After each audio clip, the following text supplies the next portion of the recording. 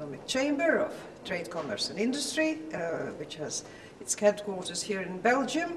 I very much look forward to working with the many members from many different and distant lands who have business in Europe, who interact with Europe. I wish them all well, and I am ready to work as much as I can on their behalf. Thank you very much. The future is what we make of it today. We are sometimes stuck with mistakes that we haven't made, but our predecessors have made, or that others have made elsewhere in the world. Then we have to remedy and see what we can do to improve the situation.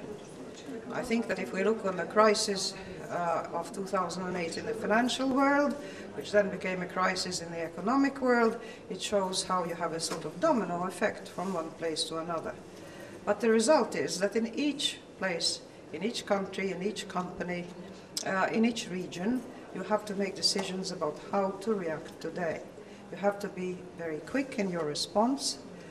You have to be well informed about what happens elsewhere.